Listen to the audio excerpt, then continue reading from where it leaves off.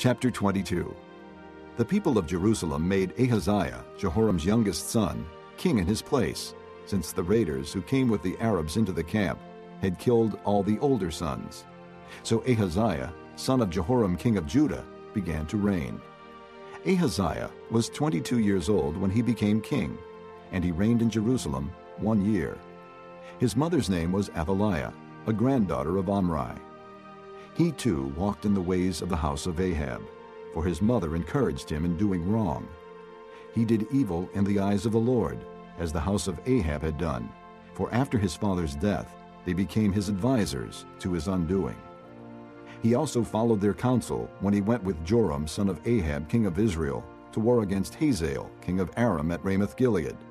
The Arameans wounded Joram, so he returned to Jezreel to recover from the wounds they had inflicted on him at Ramoth in his battle with Hazael king of Aram. Then Ahaziah, son of Jehoram king of Judah, went down to Jezreel to see Joram son of Ahab, because he had been wounded.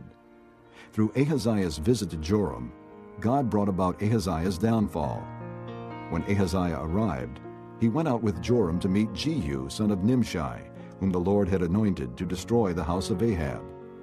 While Jehu was executing judgment on the house of Ahab, he found the princes of Judah and the sons of Ahaziah's relatives who had been attending Ahaziah, and he killed them.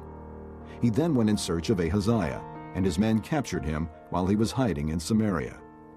He was brought to Jehu and put to death. They buried him, for they said, "He was a son of Jehoshaphat, who sought the Lord with all his heart." So there was no one in the house of Ahaziah powerful enough to retain the kingdom. When Athaliah, the mother of Ahaziah, saw that her son was dead, she proceeded to destroy the whole royal family of the house of Judah.